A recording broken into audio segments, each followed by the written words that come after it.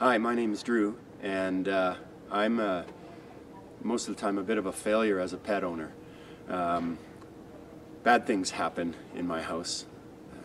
Dogs get into trouble, cats pee on things, and I think that as a professional in the industry, it's perhaps refreshing to be able to pass that on to other pet owners, that it happens to all of us, and a pet experience is a sum total of all the experiences that we have.